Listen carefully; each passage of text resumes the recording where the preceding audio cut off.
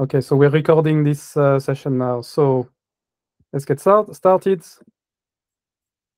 Welcome, everybody. So we've got about 30 people. I'm sure some more will join later on. So it's nice to see. I'm really excited to get started with this series of, modules. And really, for me, the aim is to transmit as much of the knowledge of 424 as possible. So we will not do much theory here. The aim really is for me to explain to all of you the tools we're using, the process, the engineering behind 424. And by the way, everything that I'm going to use is material from 424. And it's also material that you can all access, okay? So everything I'm going to show and all the tools are tools that we've developed, open source tools that are completely accessible. And I'll explain also how you can access these tools. I'll explain how we, what we do with them, how we work, how we develop 424, tell about the story. So this is my way of, teaching engineering. Really, it's about 424 and transmitting that knowledge. So the way it's going to work is, so today is 2 hours. We'll see if we cut it a bit short or if we keep it to 2 hours. It's the first module, which is simulation and modeling. We'll have, in total, there is 8 modules that I can present. Maybe it will be shortened to 6 or 7, I'm not sure. I will do one every week from now on. And it might be that 1 week I cannot do it, but anyway, expect nearly every week to have a module where we can meet again, and all the modules will be recorded and shared on the WhatsApp community. We've got 35 people now, so that's nice. And today I will spend maybe 10 minutes explaining, what the team is about, what 424 is about, just to make sure everyone's on the same page. And after that, I'll dive into the topic of today. I have sections, different sort of modeling tools and simulation tools that I want to present to you. And after each section, I will do some question and answer. So I'll let you ask any question you may have about what we've discussed, just to try and make it interactive. So I will not wait for the end to have questions and answers. We'll do it throughout. But before I start, be really interested to know who is, basically what our audience is here tonight. One thing that I always like to see is how far the 424 is spread, in terms of globally. So we're gonna do a little game here. I'd be interested to see if we can make this work. So you can see you've got like a hand to raise your hand, basically, option. So can you all raise your hands? Just all raise your hands. Yeah, it's all working. Okay. Put your hand down, please. Okay, great. Let's so all hands down. Let's see how far. Let's see who is the furthest away from. So I'm in the UK. I'd be interested to see who is outside of Europe here. Anybody? Okay, so a few. Okay, who's from America? Anybody from America or the American continent? Okay, so a few as well. So I know there's a few people from Brazil because Augusto has been doing a good job in sharing our message. Augusto is actually on the picture you see here. He's on my left on the picture, and he's a test driver for 424. And he's talking about 424 in a community in Brazil, I believe. Okay, hands down. So now who's anybody from Africa? I know there's a couple of people. Yeah, okay. Okay, a few people from Africa. That's fantastic. And I know somebody's from Kenya, and there's a few more. Okay, great. Anybody from Asia joining us? Yeah. So I know with Asia, the time is not great because it's nighttime at the moment, but okay, a couple of people. Nice. Anybody from Australia or that part of the world? Maybe not tonight. Okay. And then obviously the rest is from Europe. We've got a big French community here.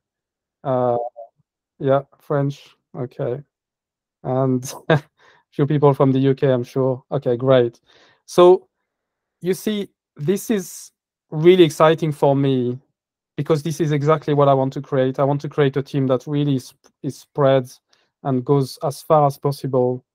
And it's about decentralization. It's about a distributed team, coming together around this project.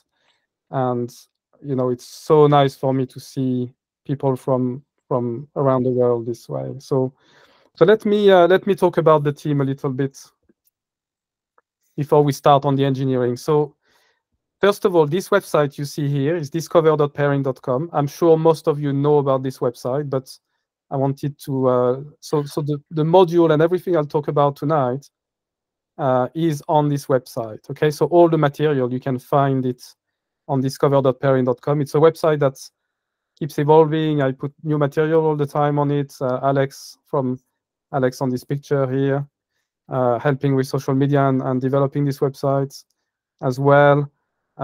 So please come on this website and I'll show you exactly where the material that we will use tonight is. But just quickly, I will spend a little time again saying what 424 is, what I'm trying to achieve here. So it started really of the ambition to go racing at Le Mans 24 hours. I worked at Le Mans more than 20 years ago. I absolutely loved it. For me, it's the best race in the world. And when I left Le Mans for Formula One, I always thought I'll have to come back with my own car. So I started Perrin Limited 13 years ago, and really it was about doing a car for Le Mans. But very quickly, it changed into something bigger, and the team was the thing that really interested me more. Just not only the car. I don't want to be a car manufacturer. I don't want to sell cars. I want to build a machine that can build a machine. Okay, it's about the team, but it's a team that's completely different to the traditional racing team that you can see on the Formula One grid or racing on TV. All these teams, by the way, that exist have been invented before the internet existed. So for us, Perrin is a team. It's a community-based. It's a network.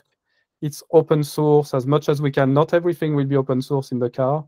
I'll explain why, but you understand that we have the opportunity here to do something completely different and much bigger. And I believe this will give us the platform to innovate faster, to transmit knowledge, to more people, to give accessibility to motorsport and engineering in a new way.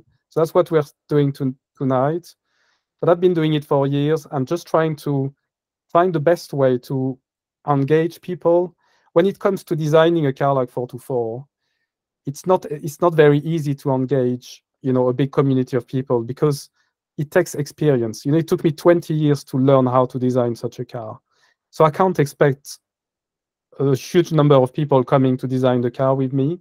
But what I can expect is a small team. So on this picture, that strategy has paid off because on the internet, I met 10, 15 people. They're not all on this picture, by the way.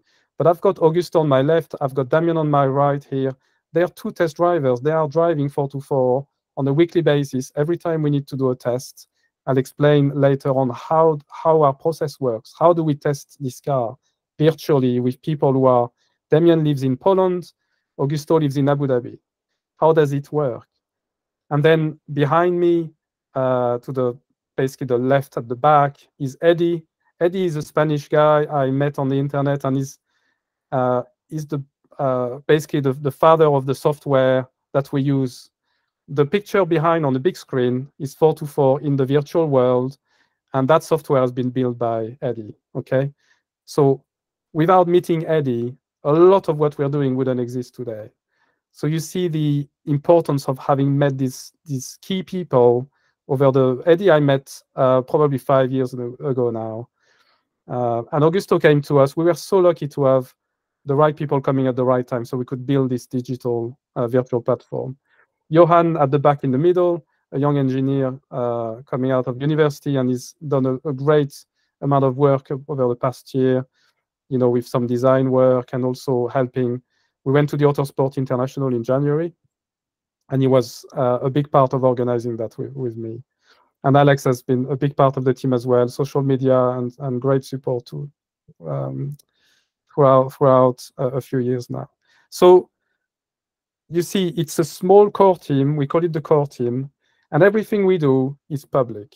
Everything we do is shared with the community, and you're part of this community. And we call this community our team, okay? As far as we're concerned, we're all in one big team. I call it a better team because I think this will create more value than traditional teams. And I believe that the future of motorsport is more accessible, more collaborative, and more digital. And by the way, we're all about sustainability as well. But when I think of sustainability, I think of more digital and less physical.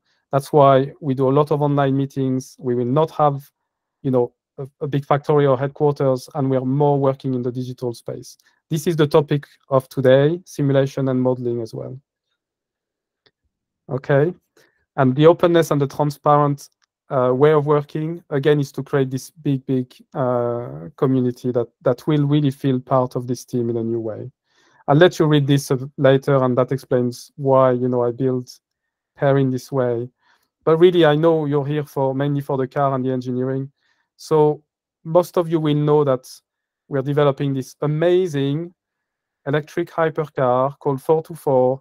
I've started this 13 years ago. Initially, it was an LMP1 that was hybrid, petrol and electric. But with the experiences I had, and I was involved with a NIO project 7 years ago that broke the electric record at the Nürburgring, called the NIO EP9, completely fell in love with the electric drivetrain and realized there is an opportunity here. I take the LMP1 car and convert it into electric.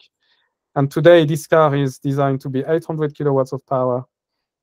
Think of Formula E's 300 kilowatts. Okay, so it's, in fact, using 3 electric motors from Formula E.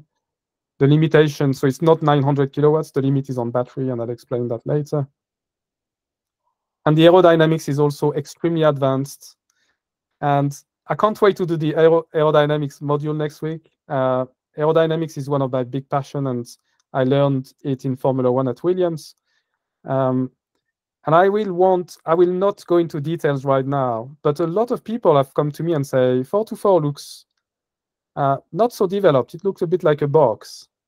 And I will want to explain why, after so many years of development, the car has come from looking very rounded and surfaced and maybe more developed, but less performance than what it has now, to something much more structured and using more flats and extruded components in terms of design. But I can tell you one thing: the aerodynamic performance of 424 is higher than anything I've worked on before. And I've done Formula One and I've done Le Mans. Okay, we are not regulated, so we are not following regulation for performance. We follow regulation for safety. But believe me, the aerodynamic performance, it's got an L over D, so aerodynamic efficiency of 5.5 to 1, which is higher than anything racing at the moment. And it's really gone through a very long process of unit testing optimization. It's had more than 3,000 steps, optimization steps on it. When I do aerodynamic module, I'll explain exactly what that means. So again, there's a lot of time and optimization that's gone into what you're seeing on screen right now. In the short term, this car is all about breaking the Nürburgring lap records. And I know all of you are aware that I've been working on this for a while. It's an extremely difficult challenge. It's dangerous. It's it's difficult, and that's why I want to do it, and that's why we're doing it, because beating Porsche, and you've seen the lap at the Nürburgring of the 919, is it's extremely fast and it's difficult. It's a massive challenge, and I absolutely love it. Plus, we're coming to a point where the electric powertrain becomes the perfect weapon for that mission. That gives us the basically the advantage over the hybrids of the 919 hybrids. And I'll show some speed traces, and I'll explain how we're going to do this. So that's going to happen over the next couple of years. There's still challenges ahead, mainly commercial and raising the funding. Technically, we've answered all the questions today. We know exactly how we're going to build this car for the Nürburgring. To raise the money to build the car is the challenge right now. But I wanted to do it this way. For me, it was engineering first, and now we're going to sort out the commercials, because I want to sell something that I know will work. Okay, and it's not traditional. Traditionally, projects, they put the funding together first, and then they sort out the engineering. But there's been stories, in the past, especially for projects like this, when you're trying to really push the boundaries and create new performance levels, it's too dangerous to do that the other way around. You need to make sure what you're trying to buy or what you're trying to build and what performance level you're trying to achieve. Long term, Le Mans 24 hours. And it will be a hybrid, no, absolutely not hybrid. It will be hydrogen, fuel cell, so still completely electric. So the motors and the gearbox will be kept from the Nürburgring version. But instead of having just one big battery, you'll have a hydrogen fuel cell connected to a smaller battery, and it will allow the car to drive for much longer. Because the Nürburgring version, the battery version, can only do 5 minutes, and then the battery is flat. So it's a different challenge. Okay, the short term is what we call the speed challenge. I want to show that 424 is the fastest electric car, and then we take still the same platform and the same team. A pairing team will go to Le Mans, and it's the endurance challenge. And the car will not go as fast as the Nürburgring version, but it will go for much longer. As I said, one of the big challenges is commercial, and is bringing a network of really great companies with us. And to this day, there's not one company that has signed a contract with us, because that is starting now. All I have done is gone around and made sure I completely understand the supply chain and where we're going to go and source everything. All we know is for tires, it will be people like Michelin, and we've worked with them just to make sure they can do it for us and what they're going to do. And then, for composites, it will be Formula One suppliers. For electric drivetrains, it will be Formula E supplier. But I cannot give you the exact company just yet, because as we speak, I'm working on, signing contracts with these people. Okay, and we also have a great partner in PTC. It's on the car, and PTC does this software called Onshape, and Onshape is where we design the car. So PTC Onshape, I'm sure most of you know Onshape, this new CAD system in the cloud, and they've been a great partner for us. They've allowed us to, get access to tools to design the car all these years, and I really want to build on that relationship with them as well. They're a great company. I'll pass on this section about sustainability and also how we do things, but a lot of the accessibility and the transparency, and of course the cars are zero emission, that's one thing, but we want to go much further. The social aspect is important, what we leave behind, and that's why today, what I'm doing today is part of the strategy and the mission of Perrin. We want to leave something behind and give access to you guys, to all the engineering that is behind what we're doing. And the last part is the governance. And the governance is also allowing anybody to take ownership or part ownership of our team. And this is the Contribute program that we have, and I'll explain a little bit more in a minute. But effectively, anybody can invest into Perrin 424. Some great companies have helped us in that, what I call the digital phase. It's that phase where we haven't built anything, but everything we've done is digital. Again, I feel sometimes like we've been lucky. I said we've been lucky to meet some key people. on the web, but we've also been lucky to link with some great companies. So PTC Onshape has been a big part of helping us to get to where we are now. Dynisma is another one. So Dynisma is this motion platform, simulation platform, so simulator in the UK, in Bristol. They're Formula One people who have started this company, so their product is the best in class, best simulator you can find in the world. Gives you the immersion, the best immersion you can imagine in terms of driving the car in the virtual world. When you sit in this cockpit and you drive and you feel all the vibration and the car around the Nürburgring, it really feels like you're driving the real thing. So it's been great to have this partnership, and we are going to keep going to Dynisma, both for an engineering point of view. Obviously, we do testing, but not a lot of testing we do there because access to the platform is, we don't have many days in the year where we can do that because it needs bringing the team in the UK. Most of the testing is done actually by Augusto and Damien on their own rig at home. But what it does as well is it links us to a new network, and it raises the profile of the project.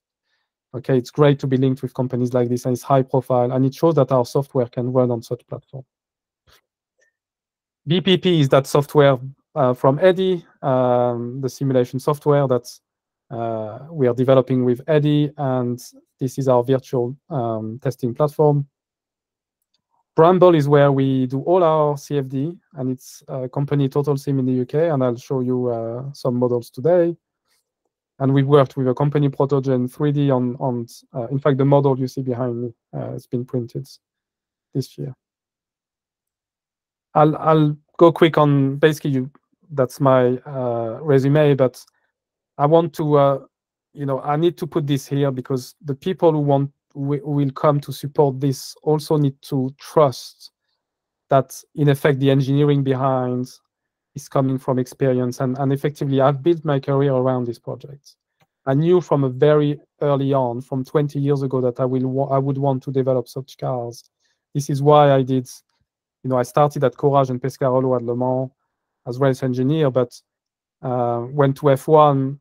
But from being a race engineer, I switched into being a designer, aerodynamicist, which actually to this day, the friends I have in Formula One, they're either race engineers or they're designers. I don't know anyone who actually has jumped between the two. It used to be the case, 30 years ago when teams were much smaller. People like Adrian Newey and Ross Brown, and these people used to do a bit of everything. But nowadays, our generation, I haven't seen really anybody who's done detailed design or aerodynamics, wind tunnel testing as much as race engineering. And I pushed myself to do that because I wanted to be able to drive such projects like 424. Okay, I'm still involved in the Jaguar Formula E as a consultant, and that's been really good, especially to keep a foot in the industry for that electric powertrain knowledge. But yeah, it's been great. I've been working with Jag for nearly 6 years now, and when I started, we were pretty much back of the grid, and the team has grown so much. And for those of you who follow Formula E, Jaguar is now at the very front, and we are winning races and hopefully the championship this year. But there was a great momentum in Jaguar when I joined, so I was lucky to be part of that. So just to finish on that presentation of Perrin, as you all know, Perrin.com is where the core team really works. I'll press on this button here, and you've all seen Perrin.com, but it's like, think of it as a dashboard that's public. This is where you see when the next meetings are. You can join the meetings. So obviously we've got the 424 school running now. We do our core meeting teams every week. In fact, the next one is in 2 weeks. We cannot do next week. You're also welcome to join these meetings when you want, and this is very much an hour for us to talk about the current developments. This is open to everyone as well. I put a lot of chats in there and what I do on a daily basis, and Eddie here actually is also putting his developments, and Alex is working there, Johan, and more people. In fact, here you also access the list of all the contributors that have contributed to the project from the start. there's 82 people in there. And you can add your name to this if you want today, just by going on contribute and making a small investment in there. By the way, when you do an investment, it gives you digital credit that are logged in our database the same way as all the contributions done to date. And in the future, we will have a system where you can exchange with other members your credits. Okay, so the credits will be reused in the future. So that's a way for us to develop at this stage, and that's been really powerful for the digital phase of the project.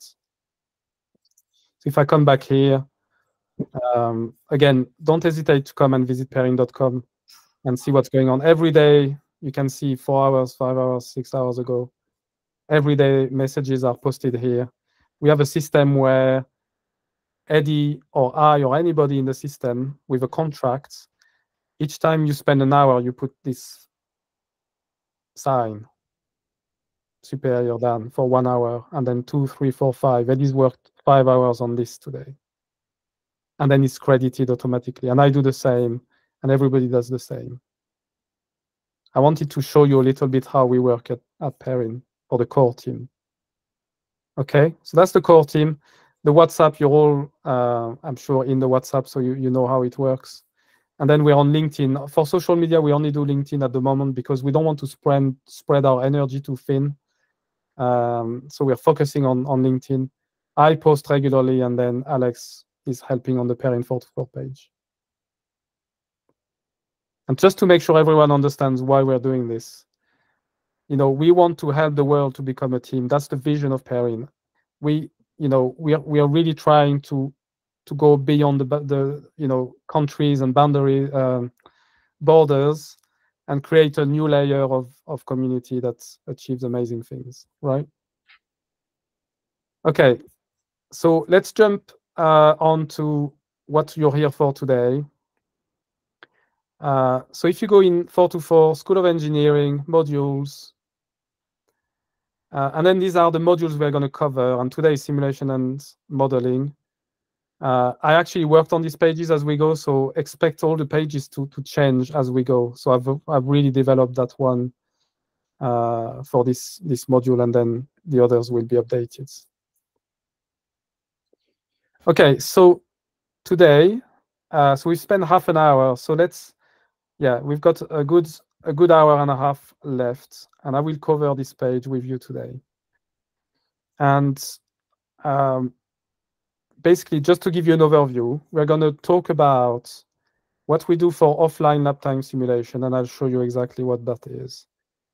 The dynamic lab simulation is the big, it's the big software we're developing with Eddie and other people, by the way, not only Eddie, but we had Manuel, Helio. There's so many people involved that have contributed to that software in particular. This is where we can drive the car. And it's a fantastic tool. So I'll show you how you can access this, what we do with it, okay? I'll browse for our CAD model as well, because this is modeling and simulation, and part of it is the CAD model, and that's done in Onshape, as I said. Aerodynamics, I'll talk about that. But obviously, next week, we have an in-depth aerodynamics module where I go much further into every step of development of 424. A bit of stress analysis, mainly explaining what we've done so far and how we go about it. And then there's a little section on tire model because it's an interesting, it's an important part of what we do. Okay. After each section, we'll have quick question answers. Okay, so simulation and modeling. I put it here. That's what makes Perrin 424 possible. Okay, I said that effectively it's digital. It's a digital first project. Traditionally, we would build something and then we would create a model out of it later. But obviously, everything's changed with the advancement of computers and digital models. And since I've started my career, I've seen a massive increases in making decisions in the digital world, and not so much more in the physical world. Why? Because it just costs too much to keep building prototypes. So what you want to do is have amazing models that you use to effectively develop your car. And in that digital space, you can make some key decisions before you even build the car. And with 424, we've gone extreme with this because we have never built anything yet. We want to really have certainty of performance and solutions before we then start building. And that will be the one version we'll build for the Nürburgring. Okay. So one thing we want to know is what lap time the car is going to achieve. And when you think of lap time, there's two distinct way of modeling lap time. There's what we call offline lap time simulation, which is basically doesn't have a driver or a driver model. It's a very simple model, and I'll show you the parameters. It's extremely simple, but it gives you a very quick way to assess sensitivity to some key parameters and run just like it's what we call a quasi-static point model.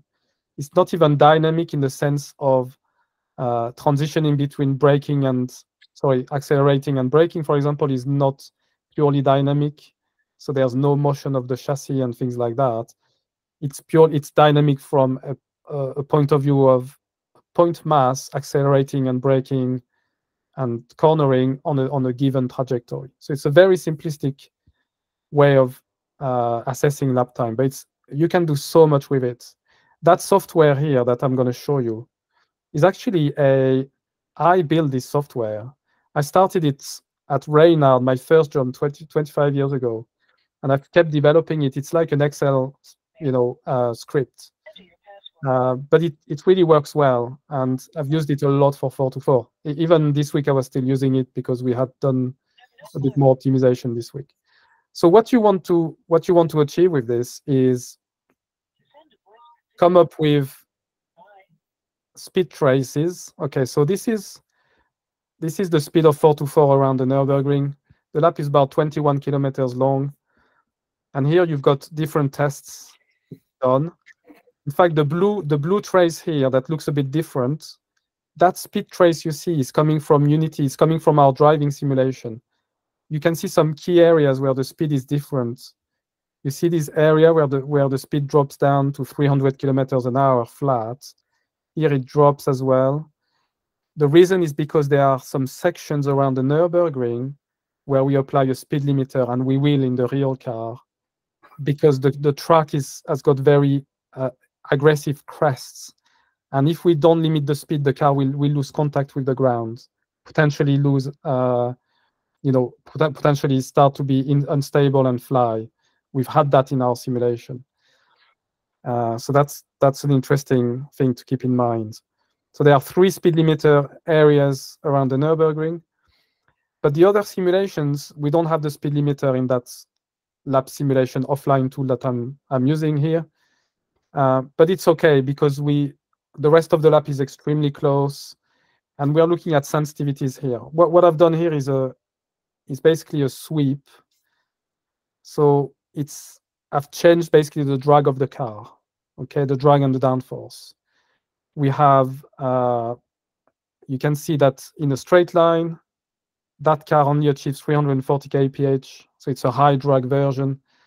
And then we've got a speed limiter anywhere at 360 all the time. You see the flat line on top speeds.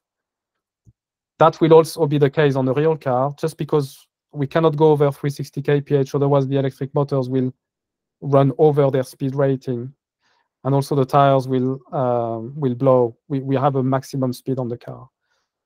But what I've done is I've swept a different level of drag, which changes the downforce as well. So imagine the rear wing on the car becoming smaller or bigger. It's like being like in Formula One, you'd go from Monaco to Monza in terms of downforce. So we call it drag level. We change the wings. And basically the reason I've done this, so now let's dive into, and I'm giving you like something we're working on right now. So I want to show you like examples of what, the engineering we're doing right now. So let me open the tool. By the way, you can all access this tool and copy it and make your own analysis. the way this tool works is every column is one test, is one of the speeds you've seen. So here I've done 7, 1, 2, 3, 4, 5, 6, 7 tests, which is all the speed traces you've seen. And for each column, I've got a number of parameters. So the car is simply defined by a transmission efficiency, overall transmission efficiency of 0.95, a rolling resistance, so it will just know vertical load and apply a rolling resistance of 1.5%. The mass of the car is kept at 1,000 kilograms all the way. This is the mass of 424. We will design the car to not exceed 1,000 kilograms. SCX, SCZ, again, it's a single aerodynamic number, so it's drag and downforce. We don't have a map here. It's a single point. So it's an average of the drag and downforce. The car doesn't know about ride heights or anything. It's just a single mass point. And here you can see I've been varying these numbers. The first column here is a high drag, 0.992.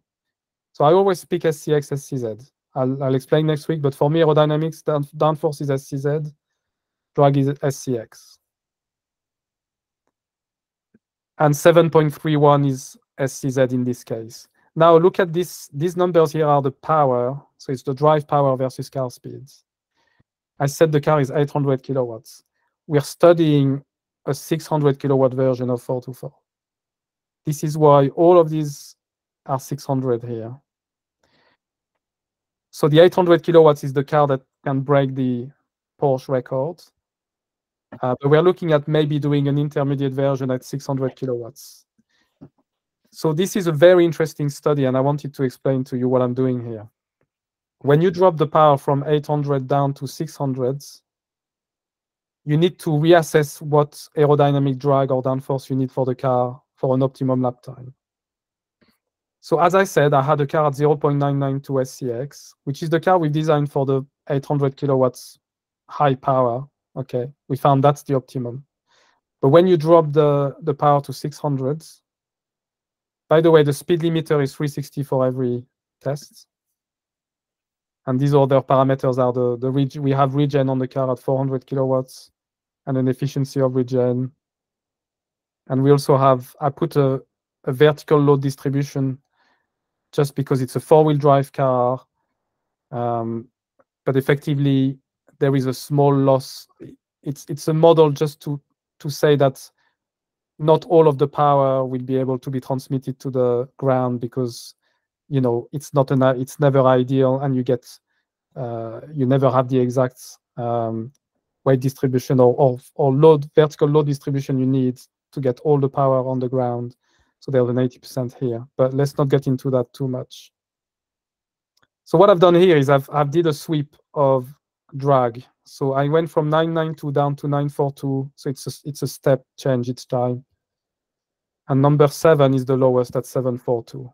So it's a 25% less drag than the higher one. And the downforce has reduced as well. Now the downforce, to know what downforce I get for every drag level, I go to this curve here, which I have built over the years. That's what we call the polar of 424. It's the relationship between the drag and the downforce. Effectively, the high downforce version of the car operates very near it's like a wing before it stalls. So what you can do is we can reduce the drag and downforce on this curve if we want to by reducing the size of the rear wing and the front wing to rebalance. So I'm operating on this curve with 424. Okay. So when we sweep the drag, we also adjust the downforce in relation to the curve, to the polar. The other parameters are the grip that the tires will give us at 2 different vertical loads. We talk about tire model a bit later today. These grip levels have been validated by Michelin, so we know we can achieve these numbers. Okay, they are not coming off thin air. So typically at 10 kilonewton vertical load total on the car, you get a grip of about 1.85. So the grip is the relationship between vertical load and lateral force you can produce. But when downforce pushes more, the grip is actually reduced. The tires start to saturate, so the grip becomes 1.5. There's the grip of the track itself is all set to 1 because we are in dry conditions. And that's another parameter which is we set to 1, but I'll explain later. Okay, so the results for all of these tests is that effectively we're always with the 800 kilowatts car, we're achieving about 5 minutes 01 in Unity, in our driving simulation, which is super fast. Remember, the record from Porsche is 5 minutes 19 seconds. So we in the digital space, in our best simulation platform, we can achieve 5 minutes 01. In this simulation, we achieve 4 minutes 55, but remember, we don't have the 3 speed limiter sections. I come back to remember the speed limiter sections here. We don't have them for this specific simulation, so the car goes a bit faster. But that's okay. We're not so interested in the absolute value. We want a tool that then allows us to look at sensitivities. So when we go to the 600 kilowatt car, the lap time is dropped from 4:55 to 5:12. So we've lost 17 seconds. But now what we are doing is look at the best aerodynamic configuration for that power level. And if you look at the lap time, it goes from 12.2 to 11.6, 11.3, 11.2. There's an optimum point here. Then it goes slower again. So there's a 1 second lap time to be gained by reducing the drag of the car. So effectively, the fastest option on aerodynamic optimization, if I come back to the speeds, so if I count the number of steps, we are 1, 2, 3, 4 steps. So if I go back to this sweep, I start from the slower, and you go 4 step up. Okay, so 1, 2, 3, 4. Sorry, 4 is this one. That will be amongst all of this sweep. This is the fastest lap time. What it does basically is the Nürburgring has got quite a lot of straight line and a lot of corners. So it's not very easy to, if you go to Le Mans, for example, you will reduce the drag even more for lap time. On this track, typically the best compromise is found at that sort of drag level. Okay, so obviously you will gain lap time in the straight line, you will lose lap time in the corners, but overall, in fact, I can show you exactly the time difference. What is time difference is where do you gain the seconds? So if I come back on this, I told you that we gain the second from 5 minutes 12.2 to 11.2. And if you look at, these are the two different speeds when the drag has been reduced at the same power level. And here is what we call the time diff. And time diff is, imagine 2 cars start together and one goes ahead and the other one goes ahead in a straight line. So initially, the lower drag car is losing half a second after 6 corners. But then in a straight line, it's gaining, and now it's ahead by 0.3 of a second. I continue. By the end of the lap, it's gained. Well, I think I'm using, it's 0.6 seconds because the speed I'm using here is not the one I was showing you. Sorry, it's the next one. But you get the idea, okay? So this is an offline lap time simulation tool. I'll stop here because I don't want to, we have more to cover. And I'd welcome any question on this, but I hope you understand the usefulness of such tool. So if anybody's got a question, please raise your hand. And then I'll, let me see. So anybody's got a question on this offline lab simulation tool? Okay. Okay, hi. Hi. So what's your name? Do you have any predefined racing line to test to generate all these charts, or this is the racing line may be specified for drag downforce combination? So your question is, what racing line, what trajectory did I use for that? Is that correct? Yes, exactly. So let me show you quickly. So when I go back to parameters, which is how I drive my simulation, I put the name of the track at the top here, Nordschleife. That's the name of one of these tabs that you can see. I've got a trajectory for Le Mans, Bahrain, Spa, Silverstone, Monza, used and the Nordschleife. And basically here is how we define the trajectory. And the way it's defined is there is 5 columns. The first one is time, and you can see it's 10 Hertz, 0.1 second step. The second is distance in meters. The third one is the speed of the car. The fourth one is lateral acceleration, and the last one is longitudinal acceleration. And actually, all this data is plotted here. Where did I get this data from? This is coming from actually our driving simulation in Unity. So all you need to do is to have these 5 channels coming from an existing car or a virtual car. In this case, it's a virtual car. It's a 4x4 on the track model in 3 dimensions that we have in Unity, and I'll explain. That's our next section. So we basically took this data, and then that software analyzes this data and basically creates the trajectory, which you can see trajectory here. You can see this trajectory in 2 dimensions. Basically, it's purely X and Y. And that trajectory is coming from the car data I just explained. And then the simulation will run on that trajectory. If I change from Nordschleife to Le Mans and I hit the simulation, it will create a new trajectory based on the Le Mans data. Does that answer the question?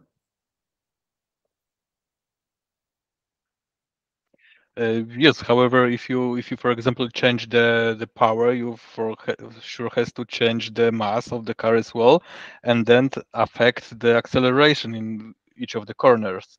So this is not so exact. In this simulation, each of the turns is not that optimal as it could be in real. Yeah. So what you're saying is, if the car has changed, you would expect the trajectory to change as well, because in real life, the car will run on slightly different trajectory. But to be honest, the changes in trajectory are extremely small, and I don't think they will impact the answer as much. From my experience, I've worked with tools like this in Formula One, and it works really well. So the assumption is that the trajectory is always the same, and all you change is the car performance that runs on that trajectory. By the way, I will to transition to the next section. I will tell you that this week, because that's how we work at Perrin, I basically took this. I wanted to reoptimize the aerodynamics for the 600 kilowatts case, but I started using this tool. We did the sweep. I isolated that I wanted to go to a 20% reduction in drag. By the way, I didn't choose the optimum lap time of 11.2. I chose the next one of 11.7. The reason is because I wanted to reduce the energy spent by the battery as well. So there's another parameter there. But just so you know that this estimation of 0.6 seconds faster and this sort of time difference, changing between straight line and corners, I then asked Damien, our official test driver at Perrin, to drive the 2 configurations, the blue and the green, in our dynamic simulator. And then I created, so let me open it for you so you will find, well, it's on Perrin.com. Let me open Perrin.com quick.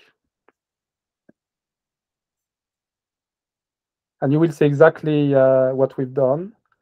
So it's in a chat called test drive. There you go. You see this image here? the bottom is the plot I was just showing. So this is in offline simulation. And then the test we did with Damien driving, and it's in a, on the track, he can change his trajectory. It's a full driving simulation. And we found very, very similar answer. You can see obviously it's not exactly, because sometimes the driver will make a small mistake and things are changing a bit. But what you're seeing here is at the end of the lab, we found the exact same time delta, but also the way the time diff is changing throughout the lab is validating all our models. But I wanted to start with the offline simulation because it's much quicker to find the point I want to test. Then I gave that to Damien to drive, which takes much more time. It takes him an hour to drive on 2 different configurations. But do you understand the way we work for such it's analysis? actually very convincing validation. Oh, okay, thank you. I'm glad to hear that. That's a nice validation, isn't it?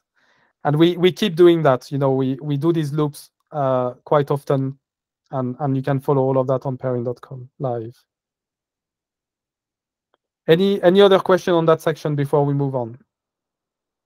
Because I really want to show you the next one. Okay, let's move on. Because really, the big tool we are using, and I can't stress enough how important this tool is for pairing 424. This is really where we put a lot of our engineering effort. Again, amazing to have met Eddie, and Eddie came with Manuel and Elio and actually Augusto, to develop this tool Drive, and all together we really developed this tool with all our knowledge and passion and experience to come up with a software that will really keep driving our development and also create this really trusted way of testing our car. I'm showing you this video quickly, which I invite you to watch later. I won't show you all of it, but it will give you an overview of what we're doing. I'll pause here for a moment here. There's 2 cars because we used to work on the blue one here, which was the Le Mans version that I developed years ago. And we left it on the side when we developed the new version. The difference between the two is the aerodynamic has been completely optimized for the Nürburgring. The car here was optimized for Le Mans. It would be about 15 seconds slower than the car optimized for the Nürburgring, because this one is much bigger wings. It's a higher drag level, higher downforce. So it's been a big step 2 years ago for us to really design that specific version for the Nürburgring. But as a reminder, we left the old version on the side. Just we call it the grandmother. Anyway, the tool we have here is accessible on GitHub. By the way, I'm showing you here. There's an access here direct to GitHub. I will not go into the details of GitHub, but you can know that you can install that simulation on your laptop. It runs on my laptop extremely well, but it also runs on the, in Dynisma, one of the best simulator in the world. So this software is able to run from laptop to SimRig to any kind of simulator that you know. And you don't need to have a steering wheel to drive the car. There is also what we call the autopilot mode, and the car will drive itself on your laptop. I'm using that all the time to do some testing myself. I don't drive the car. I let Damien and Augusto drive, and then they send me their data back through GitHub. When Damien drives he did drive yesterday. He did the 600 kilowatts, and then he did the 600 kilowatts low drag. And we have different branches in GitHub, and he posts his data, which his data means all his inputs, the steering, throttle, brakes are all recorded. And then I'm able to, and you can as well, anybody can replay the lap on autopilot, and I'll explain how that works. But look at this video quickly. I'll cut I won't speak for a minute.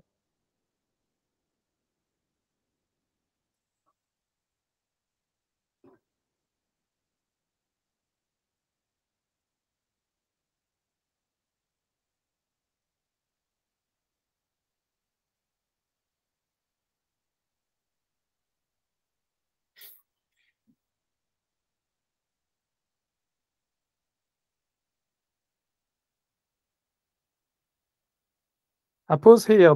Can you see the DRS just opened? Okay, so DRS is like in F1, the flap opens. But actually, we do more than F1. We also open the flap at the front to rebalance. Some of you, I don't know if you read some stories on in Formula One on the media. For 2026, they're developing the new car. They've realized the DRS is so big at the rear for 2026.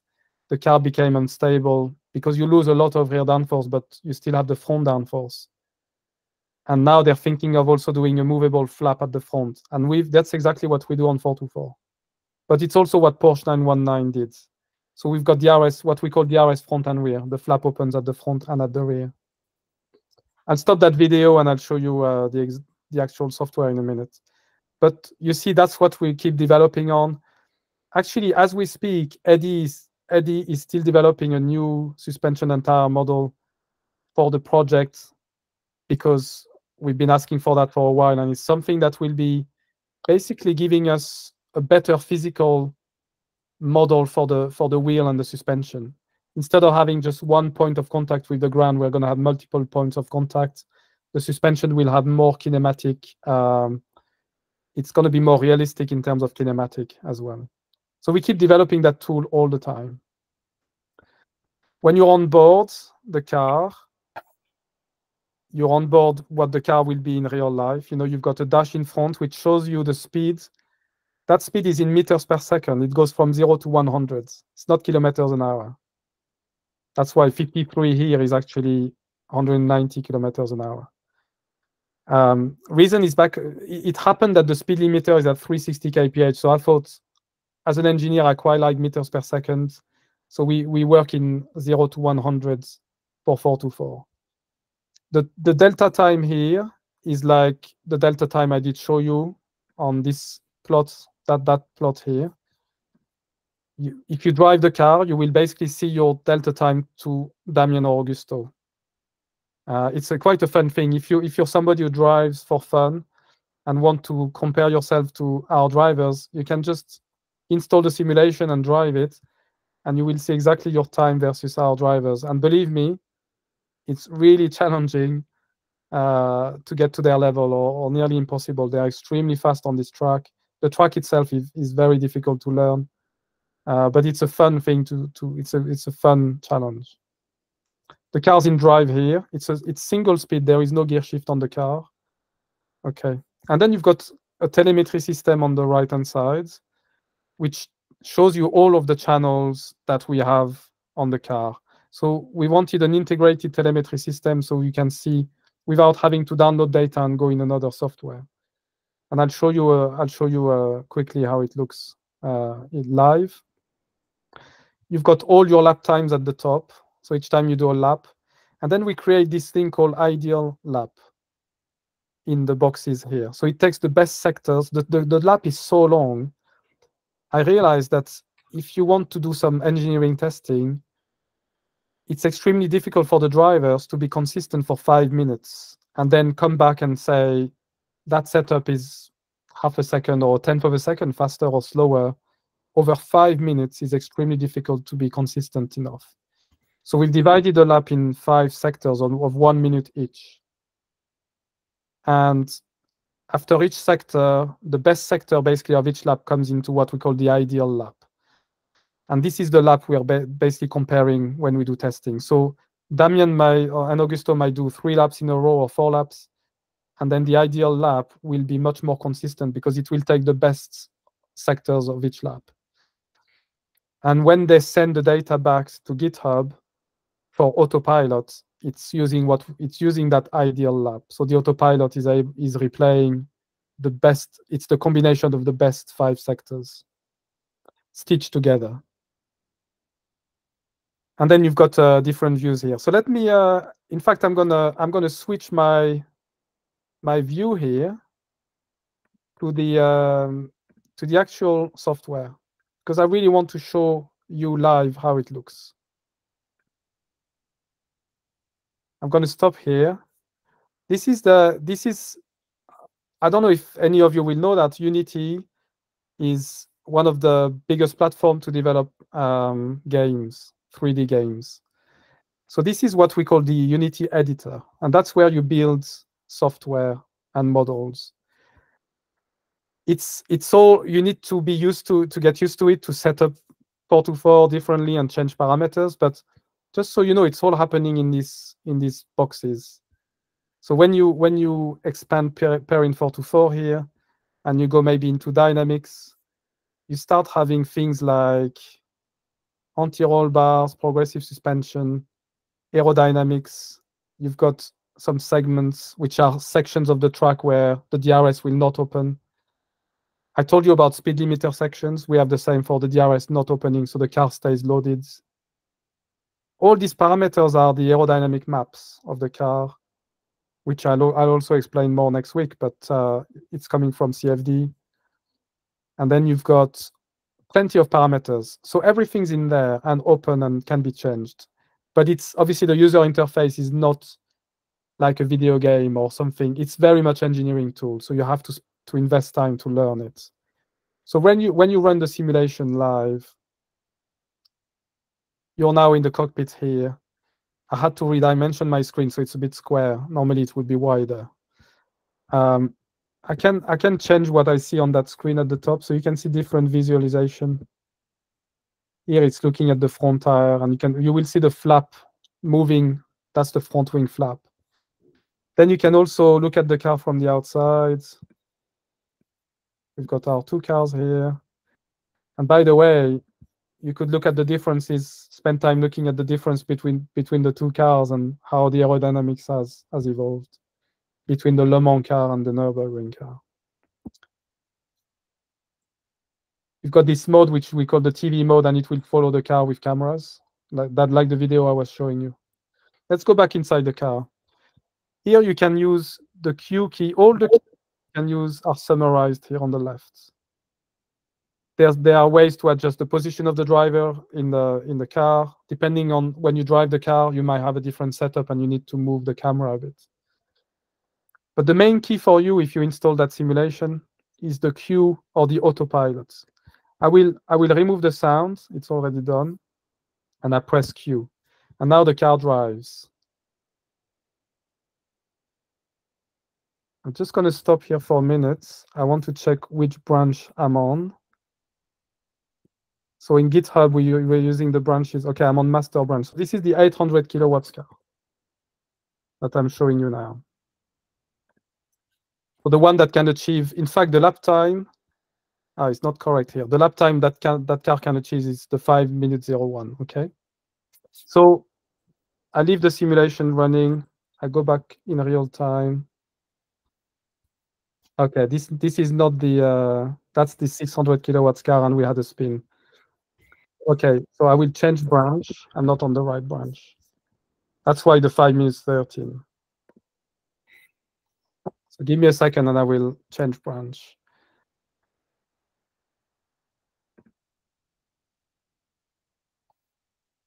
So I'm going into GitHub. I can show you that actually, because this is very much the way we work. So if I go to GitHub, everyone can see GitHub here. And GitHub is, you can see the project 424 Unity. And here are the branches. I told you about the 600 kilowatts and the 600 kilowatts with less drag and the master branch. So I'm switching to the master branch. I need to restart the Unity. Just a second. Okay. And by the way, in GitHub, you can see there's the history of everyone who is contributing to this project. It's mainly Eddie and myself here, but we've had, there's Elio as well, who is doing the graphics for the car. Manuel, who is doing the user interface. So all our contributions are coming into GitHub this way. And also when we set new lap times, when the driver drives, it will push the data on that as well. So that's our collaboration tool for pairing. I'm restarting Unity here. You normally don't have to, but it's in this case it stopped. So I'm gonna share Unity again. Okay, so we are back in Unity. I will play that. Okay, I've resized my screen here as well. Here on the reference, you can see it's the 5 minutes 01.6. That time has been set. You've got the date as well. It was April the 10th. Well, yesterday, in fact. If your computer is not fast enough, you will have frames per second is what you need to look at. I've got a pretty good laptop and I run at 170 frames per second right now. As long as you get 60, it's good. If you drop under 60, the graphics is not, the computer is not powerful enough and the graphics looks a little bit stepping, if you like. You have to know that this simulation, actually the physics run at 1 kilohertz. So it's an extremely fast physics behind and there's a lot of computing going on. That's why it can run a bit slow on slower machines. Okay, I launch Autopilot. We're going to cross the line and the starting line is here. And now you can see the time delta is reset to 0. It's actually not exactly 0, even though we're replaying the exact lap, purely because there's some numerical changes.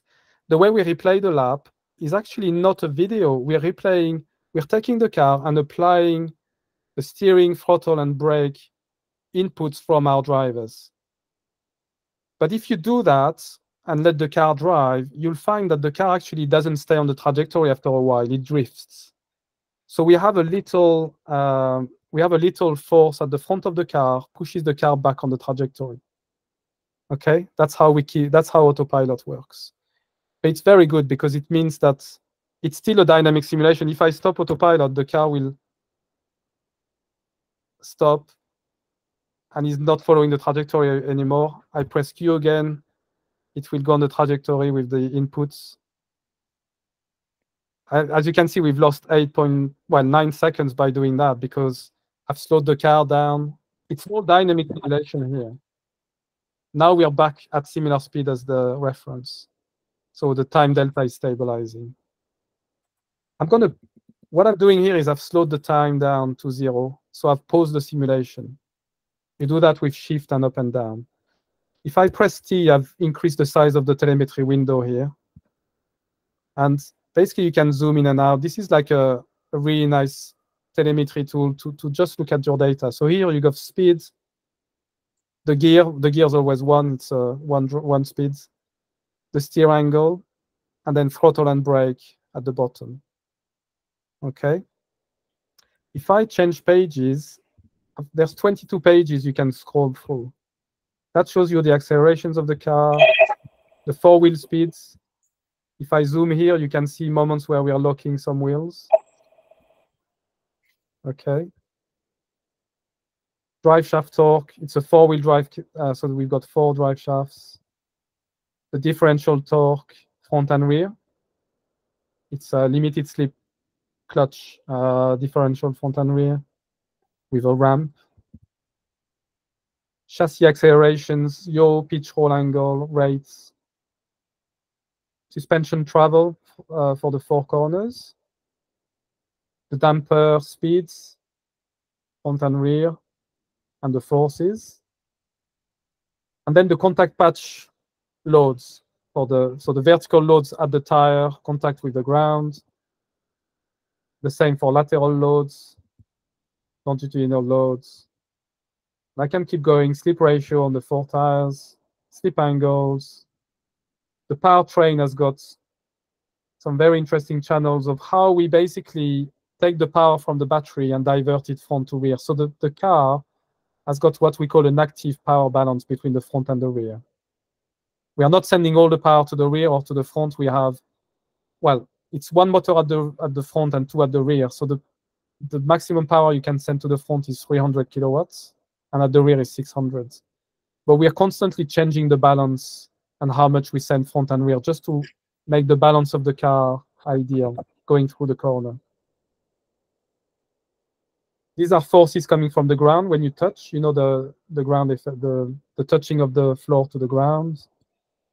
Aerodynamics has got ride heights, front and rear downforce, yaw, steer, and roll angle as well, affecting aerodynamics. This is all here. And we've got the DRS as well at the top, opening and closing. This is the lap distance traveled. This is the force feedback. This is important for tuning the force feedback when we drive in the simulator. So what we're doing actually is we're calculating the actual force from the tire back to the suspension links and back to the steering rack, and that is the force we send to the force feedback system. The autopilot is that force I talked to you to keep the car on the trajectory. We've got a PID, a controller system that is reducing, but that basically keeps the car as close as possible to the recorded trajectory when Damien and Augusto drove.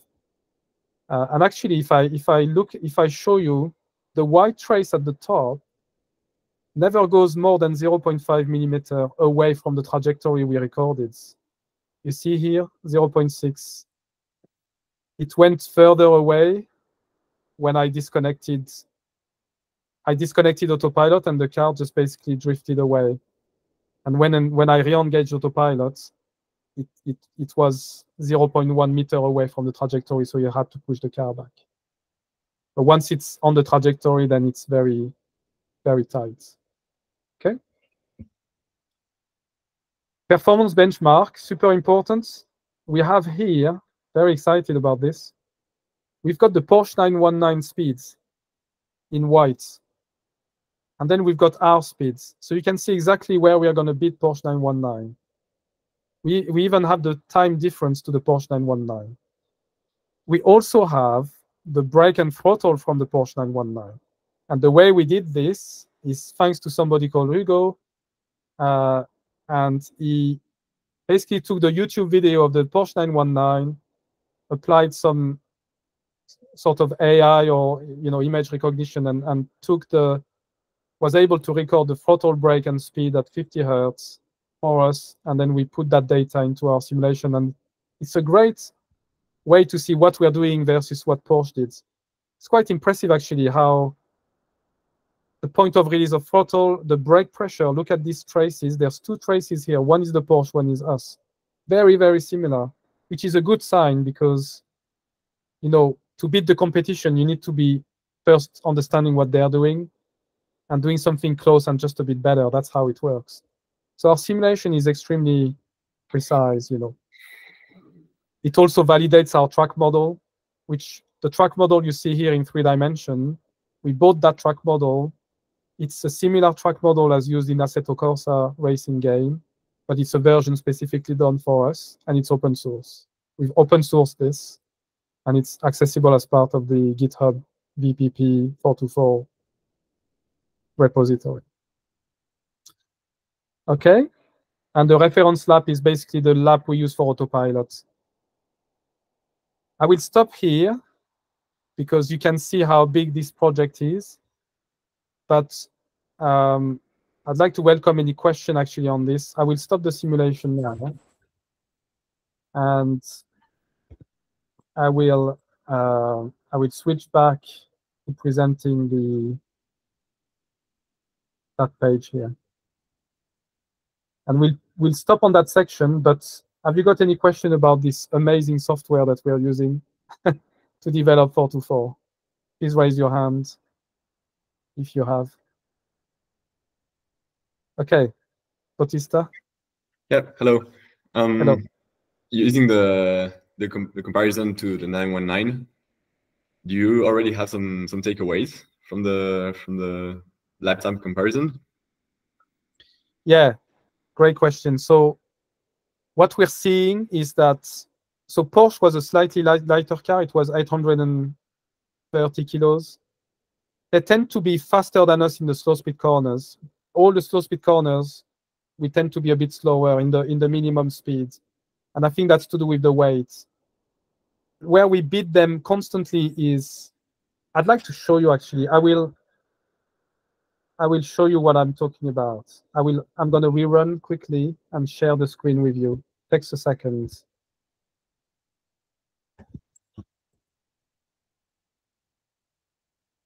So I'm going to switch again. I'm going to speed up the time. You can speed the time up ×10, just to make things go quicker. So I'll just go around the lap quickly. We've already nearly done a third. I'll stop when the car is on the back straight near the end of the lap. And then I'll share some insight with you.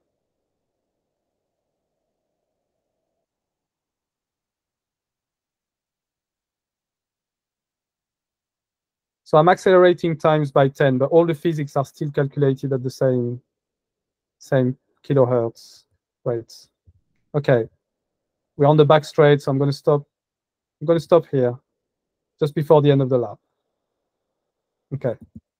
So now if I zoom out, and then we go to the performance benchmark.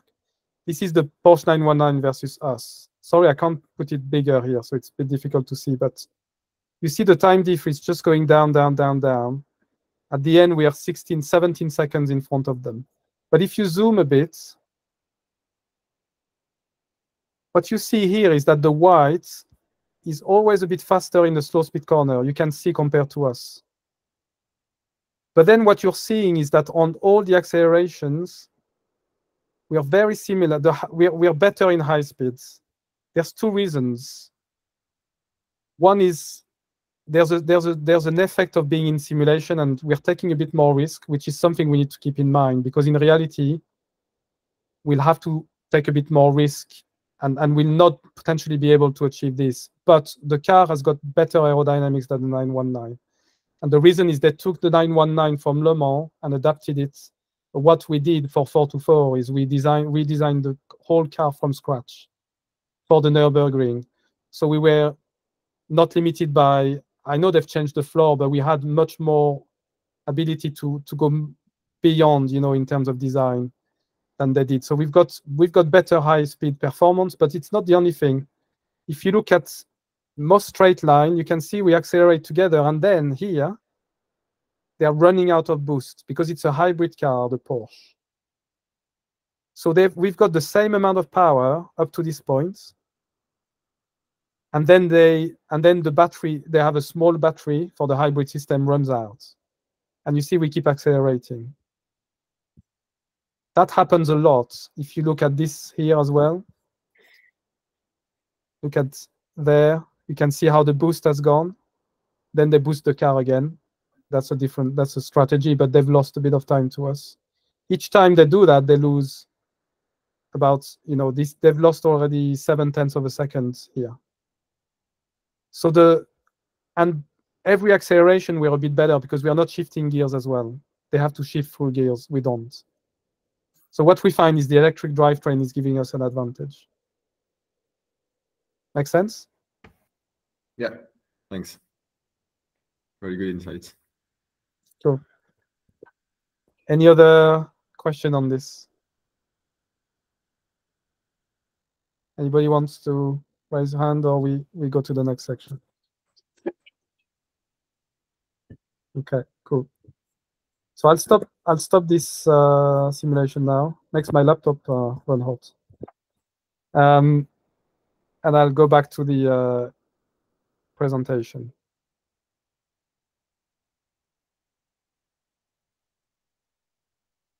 Okay. So CAD model. We'll have a module about CAD where we'll go through a lot of details, and also something I'm passionate about is how we design 424, how I want the car to be designed specifically, not just about, there is a process that we like to apply to have the quality that I want. But okay, something amazing again, and it's part of like the journey of 424 and Perrin, is meeting Onshape. And when I saw Onshape 7-8 years ago, I thought, okay, now we can build Perrin, the team that I want, because it's a CAD system in the cloud. And look at what's possible today. By the click of a button, and anybody can do that without an account in Onshape. We are basically opening the CADs of the car. You can later on create an account if you want, but you don't even need an account to view, which is absolutely amazing. I can't stress enough the importance of this to spread, what we're doing and how different it is. So I'm extremely excited about just showing you this. So everything I do here, you can do at home, okay? This is a document called Perrin44 architecture. That's the one where I put everything. But there's multiple documents where people have worked to design specific areas of the car. But I tend to bring everything back in here. It's organized in sections of the car. In fact, the first one is a legality section where we have some what we call the templates. And the templates are coming from the FIA. So this is inside the cockpit, and these are the volumes you can design things where the driver needs to sit for safety reasons. The visibility template for the window and things like that. Here is the battery. This battery is designed by us, but actually we are not sure yet which battery we're gonna ending up using. I talked about the 800 kilowatts, 600 kilowatts. The battery is the last piece of the jigsaw that I'm talking with some companies about now. But the battery is basically made, this is 10 modules, 1, 2, 3, 4, 6, 7, 8, 9, 10. And there's 36 cells in each, 360 cells. Always that number seems to come up. And yeah, we needed to have our own battery model just to know the volumes and make sure the integration into the car. But as I said, the battery will be done by another company. The chassis is very much all the composites and the chassis, things like that. This is 100% Perrin, and it will be designed and built by us. And this will remain open source as well. So let me make the screen a bit bigger so it's nicer for you. That's it. So here you've got a nice bonded assembly. When I say bonded assembly, is you can do things like isolate the parts.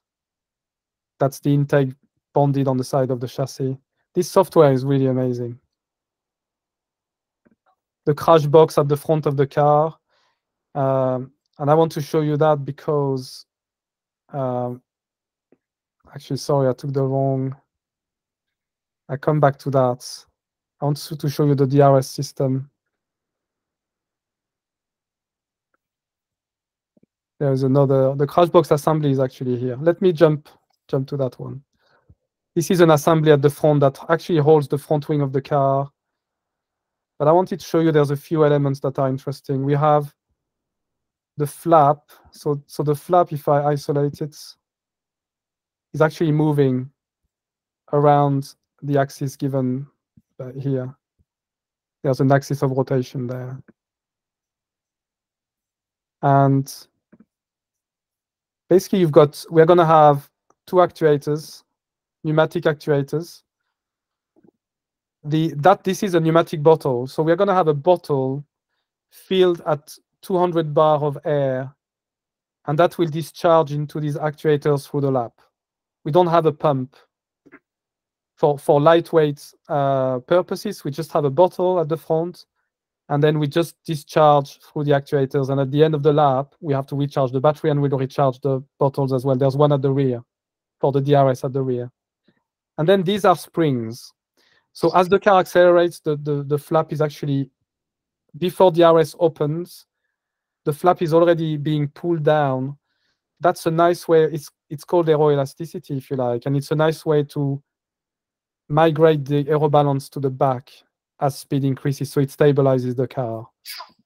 So in series, you've got a spring, and then you've got an actuator in yellow, and the actuator moves the flap and opens it when the DRS opens. You've got the ducts for cooling the brakes. So you've got sections there. I won't go into a lot of it, but a few things that are of interest. The doors will be a bit specific. They will not have hinges.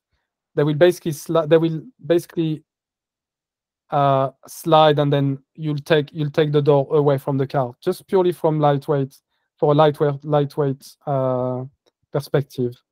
So if you look at the door here, that's not what I wanted to do. The door will basically slide. You can see it will do that. You see there is enough space on the chassis. There is a step here. We will slide the door, and then it will go out of hinges, and you'll take the door away from the car. So it's basically stays on pins. This is the lightest way to do a door. We don't need hinges like a normal door at Le Mans because it's just for the lap record. I just wanted to tell you these things because I want to tell you the attention to detail when it comes to lightweighting. We're trying to remove as much as we can from the car. We don't have lights on the car. We don't have certain systems that a race car will have at Le Mans. But for the Nürburgring, we remove everything that we don't need.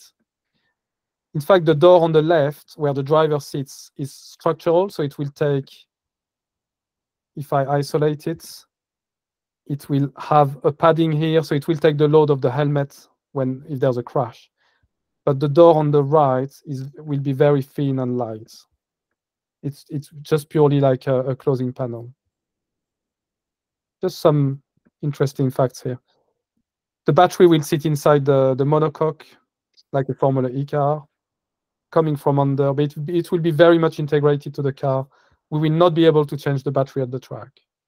For the lap record, it will be as light as possible, so it will be very much integrated. Let's move on a bit. We've got our driver here. He's a bit flat at the moment, as you can see.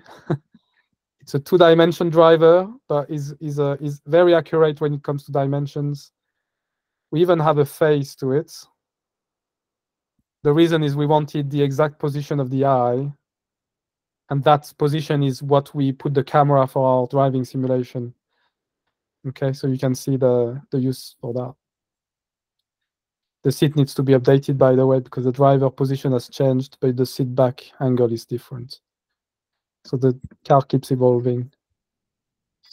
So we can go through all of these models. You can see the transmission front and rear. You open it with so each end of the car, this is one motor from Formula E, single speed gearbox, and that's the inverter converting the the direct current from the battery to the AC alternate current from going to the motor. Okay, that's one motor at the front, and at the rear you have two motors. I need to update the cables here because they are not connected back. We used to have a different configuration. The two motors are basically connected into that gearbox single input. If you click on the cylindrical phase and you go Shift X, it does a section for you, which is quite nice. And you see that the two motors are connected to the single input shaft, and then there is another cross shaft, and then the diff. Okay. It's very simple, very nice. And you've got more models there, the cooling system. The main thing for me was we needed to build this assembly. We even do I'll come back to the CFD in a minute. We even do our livery model here. So we put the sponsors on the car in Onshape. That helps Helio to then do the model for Unity by having the exact location of the sponsors. It will take a minute to open, maybe less.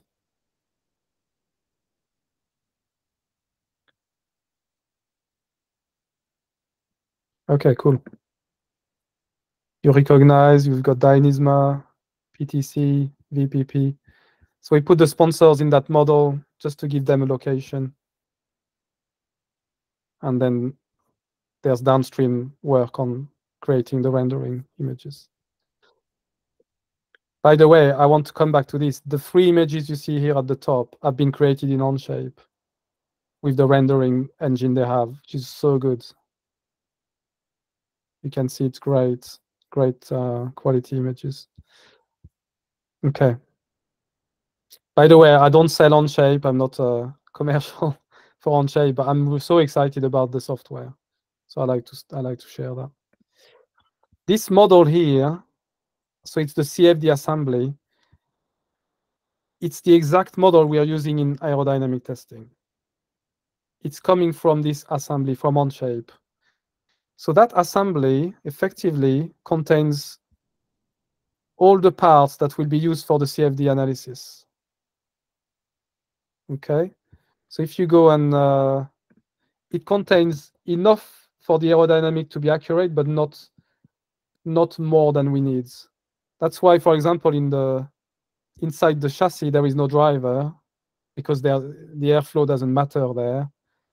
But actually we've left some parts here, because actually that goes out of the crash box into the flap, so that has an effect on the external aerodynamics. And the flow still goes inside the chassis through the nose and goes out through this aperture on the door side. So this is where the aerodynamic model comes from. You can see that the tires are intersecting the ground. They are not touching, they're intersecting. So you've got a flat intersection between the tire and the ground. The model you see here, you will recognize it in CFD in a minute, because it's the exact same model. And to finish, this is the DRS rear. We've got 2 actuators opening the flap at the rear, and they are pneumatic as well. In Formula 1, it's a hydraulic system. On 424, it's pneumatic. Any question on the CAD? So hang on, I switch. Yes, please, Bautista. Yeah. How much of the design was inspired from previous projects, or based on your or other designers' experience, and how much of it was completely bespoke to this project? Because I guess I mean, it's pretty a complex system to create. So therefore, I mean, I guess you have to ensure that all the stresses and the moments and all is reliable. So yeah, great question. And I can tell you, everything is new. There is no, when I say everything, there are things that you don't need to, for example, the brakes and the wheel. That's a wheel that exists from PBS, you know, and the brakes are Brembo. But that's and the tires will be from Michelin, so we have specific dimension. Apart from that, all the composites of the car, all the aerodynamics is, in fact, I did all of it. I had support when it came to mechanical, so all the steering, suspension system. I had a few, I would say 3 or 4 designers invested in this, but I gave the kinematics. We designed everything from scratch. So then we did stress analysis for most of it, and there's still work to be done. Right. Yeah. Impressive. That's why I started 13 years ago, remember. So I know it's a live project, but it's at the stage now where, even though what you can see, the CAD you can see, I call it concept level. As you can see, the parts are not necessarily finished. They're very detailed, but we don't have the inserts in the card, in the chassis. There's a lot of details that need to be made, but that will not affect the performance. Everything that affects the aerodynamics is very precise. All the surfaces, what you see here is what we will build. It doesn't mean we still develop and we still are going to do more CFD, but the strategy is that the surfaces that you see is what we're going to build. And when we go into manufacturing, we're going to still have to do a lot of detailed design into the exact structures and reinforcements and thicknesses. So there's still a lot of work to be done, but we are not really spending too much time on this, because when we change the shape, we have to redesign the details. So I'm waiting for the budget to be together. We do detailed design at the end. Okay, makes sense. Cheers. Okay, Arsha, raise your hand. Got a question? I can see Harsha. Do you want to speak? We can't hear you, Harsha. You're unmuted, but we can't hear you. Sorry. Can you? We can hear you now? Yeah. Yes. Yes, we can Right. hear you. Firstly, congrats for getting this long. No problem. And I've just got two questions. One is like, are you planning to, I mean, obviously down the lane. So when are you planning to do the physical testing, like in terms of the crash and wind tunnel and all those things? And sorry, I missed your question. You said, are you planning what? So when are you planning to do the physical test for the design? Yeah. And the second one is like, in case if we want to get involved, how can we get involved with the team, like in terms of development of the car? So the first question is, am I planning any physical tests? Yeah. So yeah, absolutely. We do as much as we can in digital, but what will happen is the strategy is we will put the car together and we'll do straight line testing with the full car.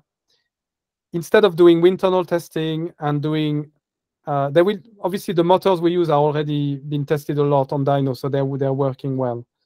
There will be tests for the battery itself that will be a bit different. But once we put the car together, we're going to just do a lot of straight line testing at high speed and just check that the velocity of the car is expected, the loads on the wings is expected. If there's anything that stands out that is not expected, then we can go to a wind tunnel to try and understand. So we're trying to limit as much what I call dyno and bench testing as possible.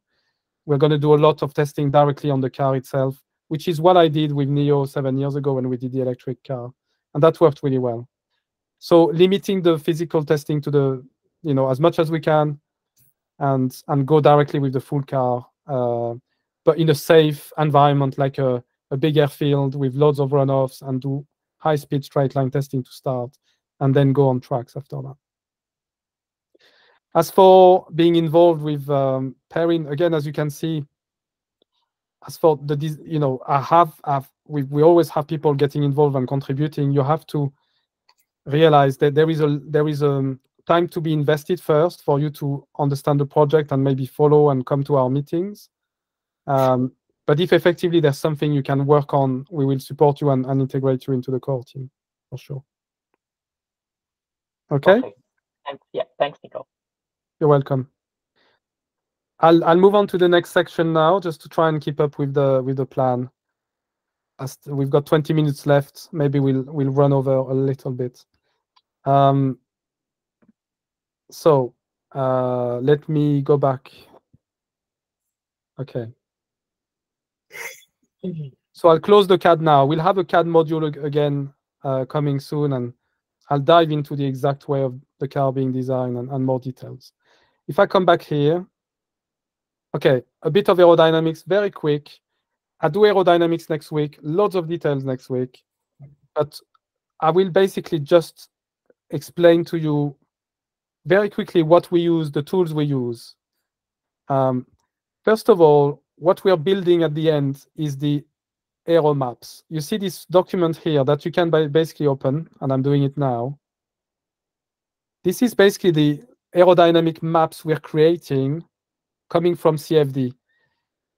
So we have, so this is a map. This is basically front ride height, rear ride height, and the front downforce, SCZ front. This is a map for front downforce, rear downforce, aerodynamic balance, drag, okay, etc.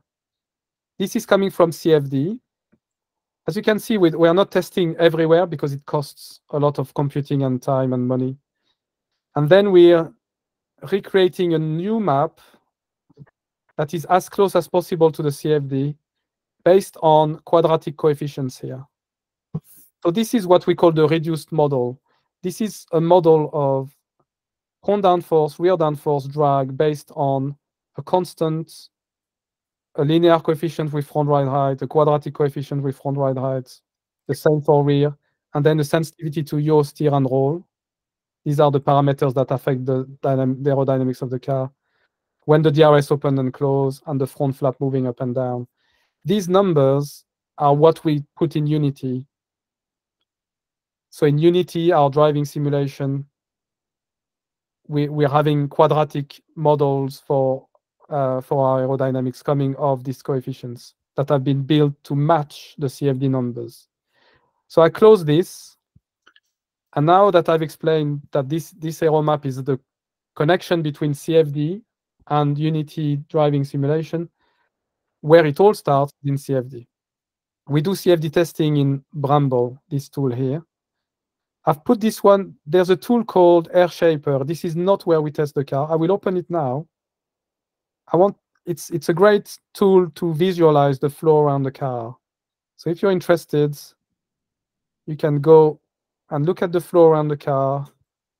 Again, next week we're going to dive into the details of that. But just know that this is not where we test the car. This is just one simulation that's been done in this tool that I'm sure a lot of you know.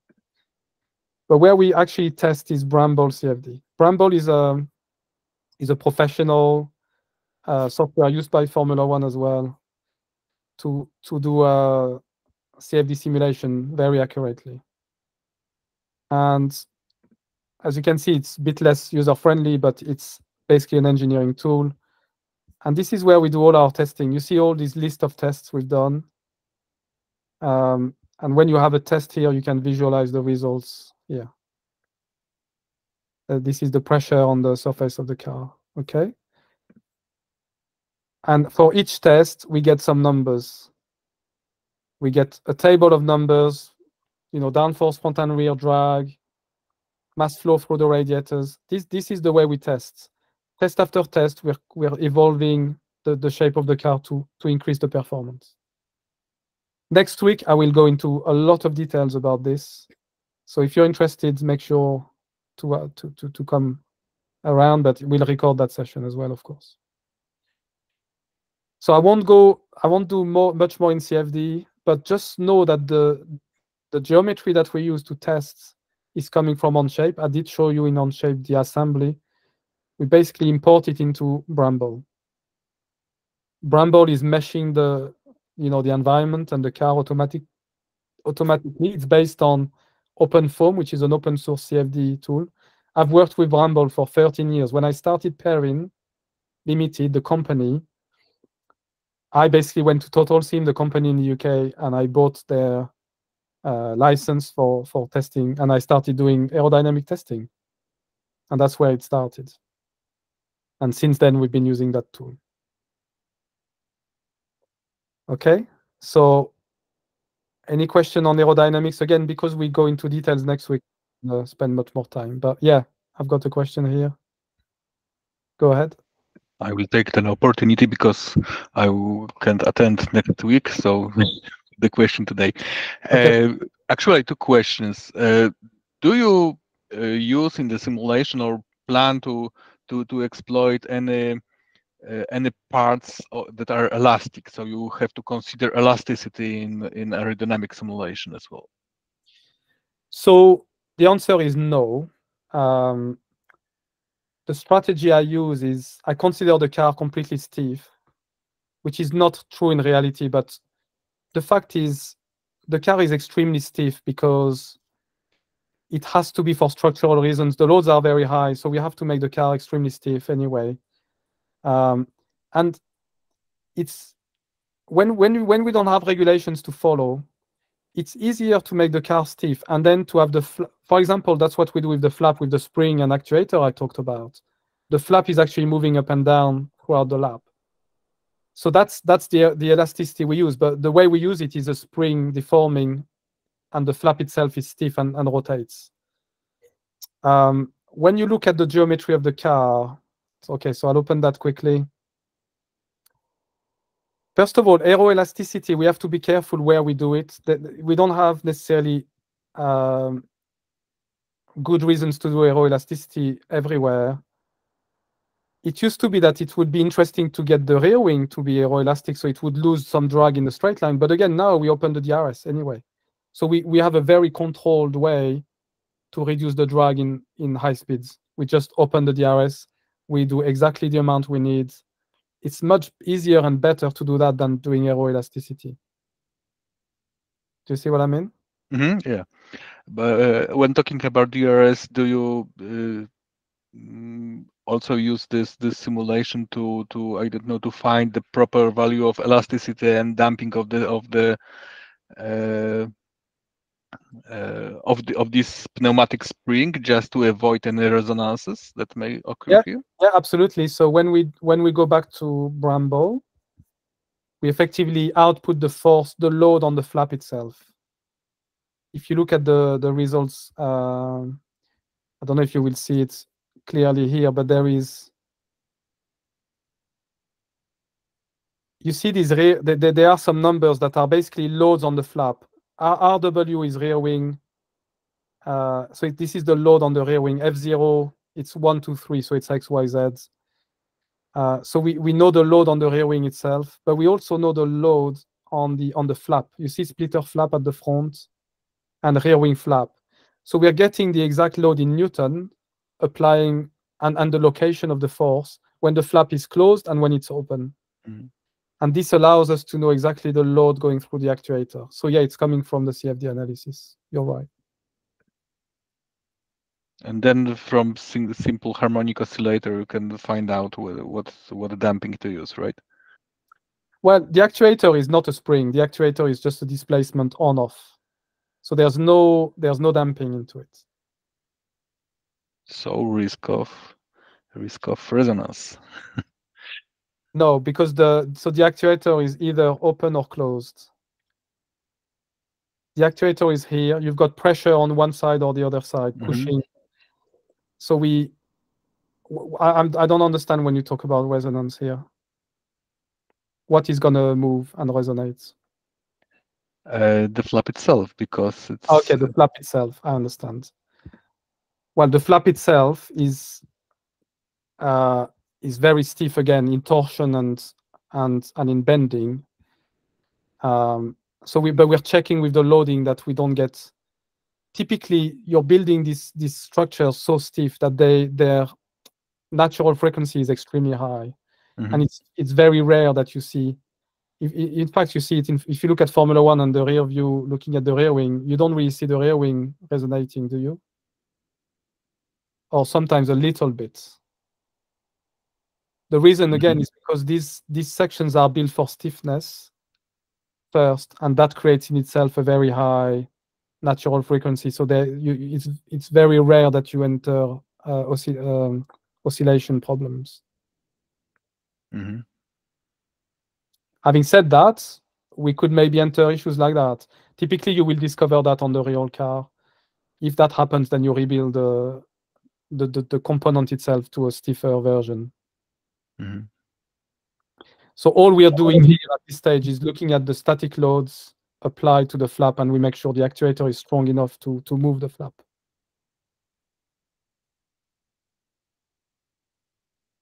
Thanks. From the different side, do you experience any problems with meshing, as it is automatic? Any issues when it fails, or produce a mesh of the low quality? Oh, the automatic meshing? Yeah. In Brembo? No, it never fails now. It's a software called SnappyX Mesh. If you want to look at it, it's extremely good. It breaks down the volume of air into cubes, and then it refines the cubes near the car, and then it snaps. That's why it's called SnappyX Mesh. It snaps the mesh to the surface of the car at the end when the cubes are very, very small. So there's no surface mesh on the car itself, and then extruding of it. It's refinement of bigger blocks that become smaller around the geometry. And it's extremely, when I started 13 years ago with that software, sometimes it would crash, but it was extremely rare. Now it never crashes. So very, very robust. It's standard Snappy Hex Mesh from the OpenFont package, right? Or I some believe addition from. I believe so, but Bramble is basically reworking. He's using that software and then he's adding more software to it. So I don't have all the details. I'm using it as a user only. Thanks. Okay. Okay. I'll move on to the last. Well, I will not say much about stress analysis. I want to talk about tire model quickly. Stress analysis, we've done a lot for 424, but we'll have to do more even when we get closer to manufacturing. Here you see a front suspension assembly, fully kinematic, and then stress analysis on it. So you've got the ball joints and everything working correctly. That's the inboard suspension with the torsion bar. This is a crash test of the column.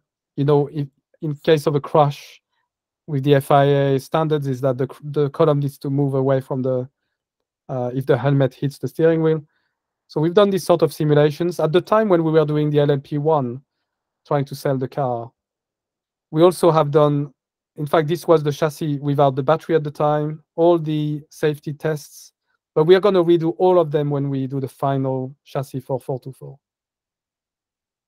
I'm not going to open this, we don't have time. We are doing now stress analysis in Onshape. There is a nice article in LinkedIn.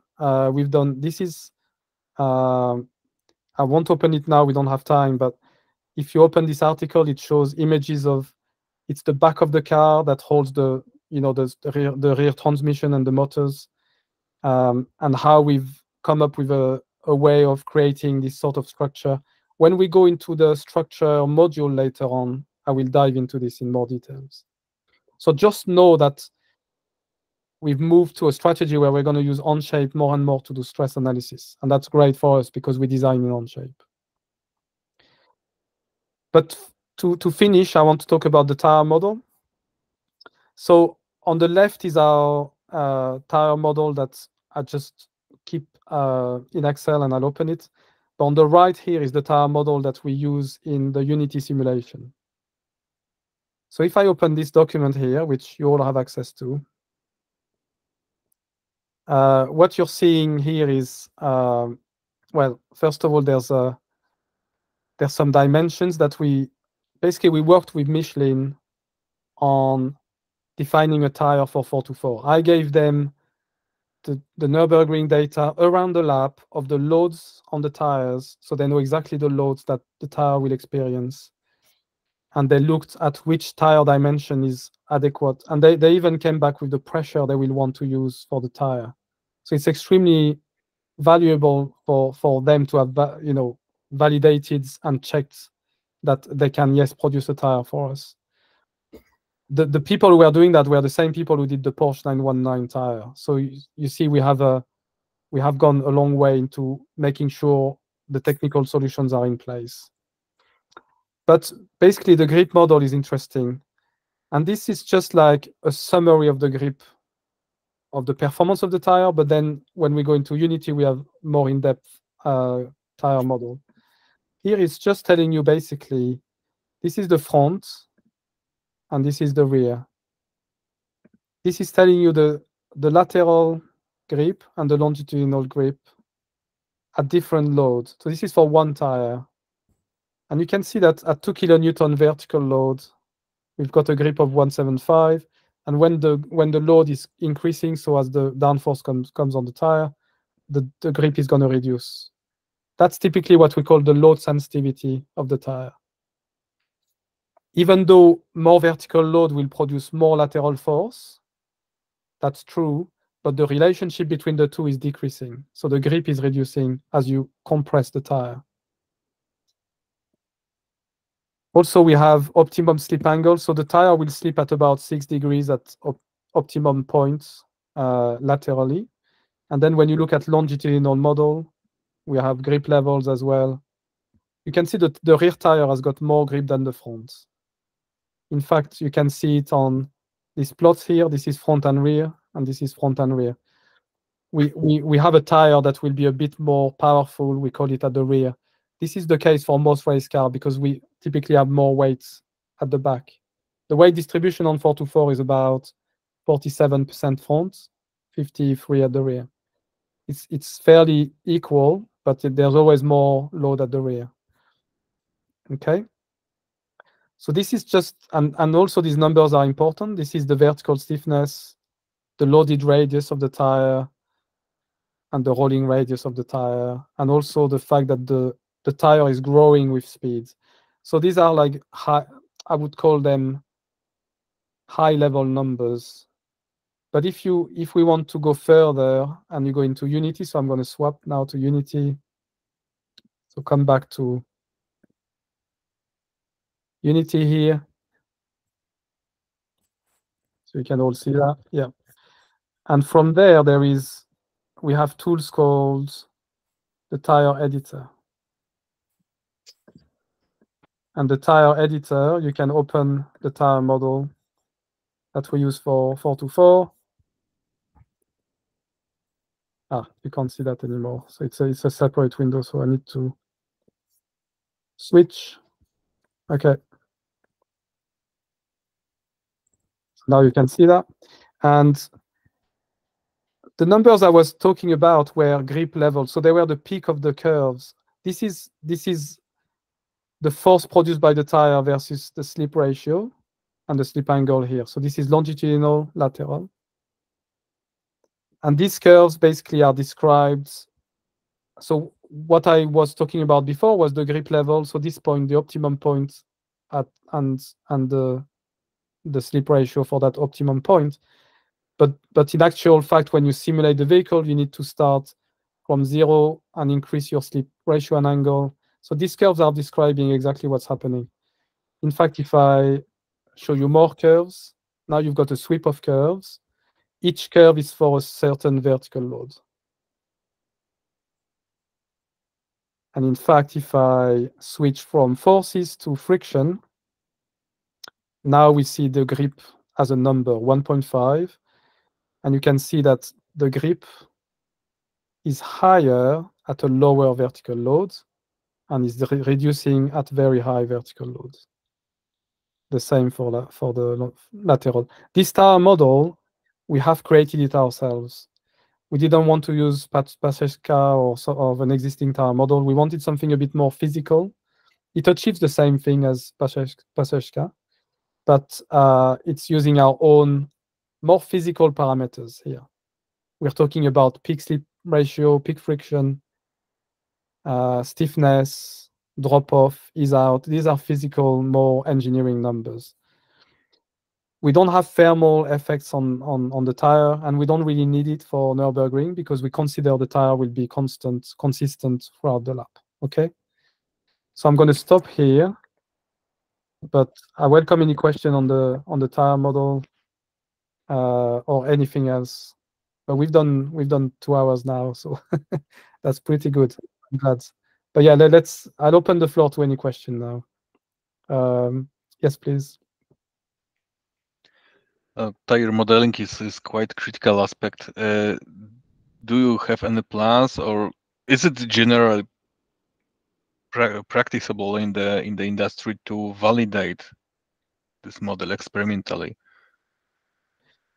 Yes, it is. But what happens is, first of all, the tire model we built, I've used this from my experience in racing, and it's extremely comparable to the tire models that I know. But the parameters of performance, I have checked these with Michelin. So what I know is the performance of the tire that we're describing in our model is effectively, we haven't asked Michelin to give us their model. We've asked them to validate our model, and they did. And they had only to tweak little things by 2 or 3% because it came from my experience of Formula One and LMP1 tires. So the tire model we use is extremely realistic in the sense of the performance level. So I don't expect to have to validate this. We'll go testing with the car, and this is when we will effectively realize if we are accurate or not, just looking at the performance of the vehicle. Do you also consider tire wear in this model? I don't consider tire wear. Again, with the Nürburgring records, it's all about one lap. We will have nearly new tires every time we do one lap. There's very little wear. So we don't consider these parameters for that specific application. Thanks. Okay. Anybody else? Any question? Timothy? You talk about the Paseshka model. Do you have a name of this model you are building, or is it state of the art in the industry right now, or is it really brand new? It's brand new. It's called VPP Perrin 424 model. VPP is the Vehicle Physics Pro. So again, I want to give credit to Eddie, who is designing the software. His software is called VPP. So I'm going to open it actually and show it to you. He's got a website, and I want to give him credit. But we worked together, Eddie and I, to define that model. I used my experience, and then he used its coding ability and platform, and we basically built it from scratch because we wanted something that we fully control. But again, I've worked with Paseshka a lot, and believe me, it does very similar things. Just read a message from Matthew saying thank you. But yeah, I understand some of you will have to go now, but thanks for your messages. I just want to share quickly. So if I come back to this window here, and then I'm gonna basically I want to open Vehicle Physics Pro. So VPP, you've seen that on 424 on the car. Eddie that's his software. It runs on Unity, and it's basically a vehicle. It's a software to build vehicles, okay? And we decided that we build 424 into this software. Now, when we started collaborating 5 years ago, we didn't have a telemetry system. The aerodynamic model was not what we needed for 424. So we collaborated to build new features, and one of them is the tire model we've built together. Okay. Great, thank you. Welcome, Jitish. Hi. Hi, yes. Sorry, I just wanted to ask as to why was there a need for a new tire model when you had Paseshka already? I've heard it's quite a good, accurate model, and I'm learning about it as well. So why did you guys take that specific route? Because Paseshka basically is the same pretty much as what we've done, but Paseshka, the parameters are not. First of all, there's so many parameters. We wanted to reduce the model to a bit more simple, make it a little bit more user-friendly. So the set of parameters is smaller. But again, I wanted to use my experience to reduce what has been. I agree. Paseshka is a standard in the racing world, but we're trying to build something that's a bit more accessible as well and more straightforward and come back to the essence of what we need. It's not a compromise on the quality. It's more really rebuilding some things to our own way, because then we can, the day we want to add, okay, I'll tell you why. The day we're going to add things like thermal effects, we wanted to do our own way. So we wanted to build a new platform for the tire model ourselves so that we can build on top of it. Okay, perfect. Yeah, that does make sense. Yes, Paseshka is quite a, I feel like it's a compute heavy model. Yeah. So yeah, that makes sense. Thank you very much. No, you're welcome. Okay, Askru. Hi, hello. I was wondering, when you're running the simulation with Unity for the tire model, do you have steps for the load, or does it take the exact vertical load for the tires? I don't know if it was quite clear. Can I re-explain? So you're asking basically if we. So the simulation runs at 1 kilohertz. So every millisecond, we're updating the loads. Yeah, okay, yeah, that answers my question. Yeah. To be honest, it runs at 1 kilohertz, but some of it runs at half a kilohertz, so it's 500 hertz. So the maximum delay we get is 2 milliseconds on. So effectively, when you compute the next step, you might reuse the vertical load from the previous step, but the maximum delay is 2 milliseconds, which is very small. Okay, thank you.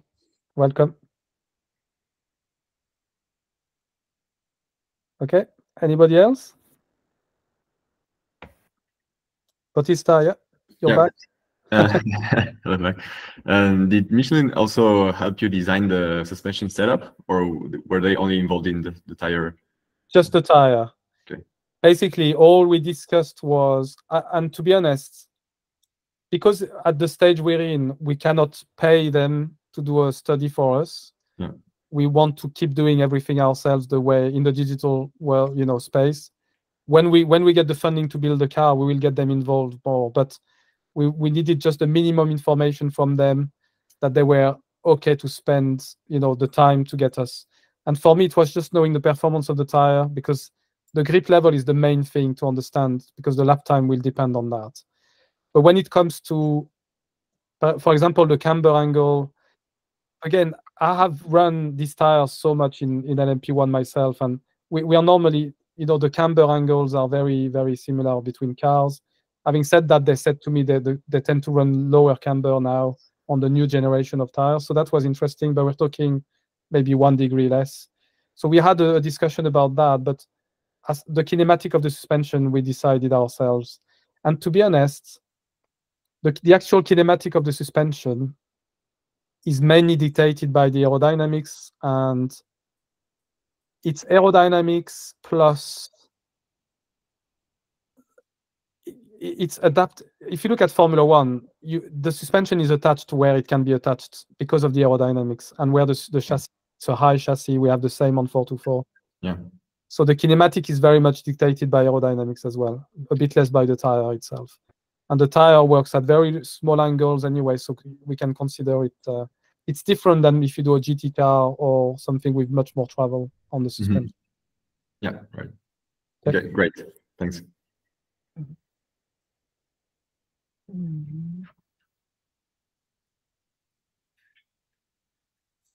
Anybody else? I'm just reading a few comments actually out loud, but oh yes, so there's a question. Was wondering, is there a plan module for FEA analysis on chassis? Yes, there is. So there is a module called structure, and we're gonna talk about FEA analysis, absolutely. So expect that coming in the next few weeks. I'm just gonna mute Simon here. Sorry, and then that's it. So anybody else got any more questions before we end the session? I'll take another 1 or 2 questions. Lauren. Yes, hello. Thank you, Nico. Can you hear me okay? Oh, sorry. Try again. There was some noise. So sorry, I'm still on my way home from work. But my thanks for question listening. essentially was, thank you so much for letting me join in as well, even though it was late.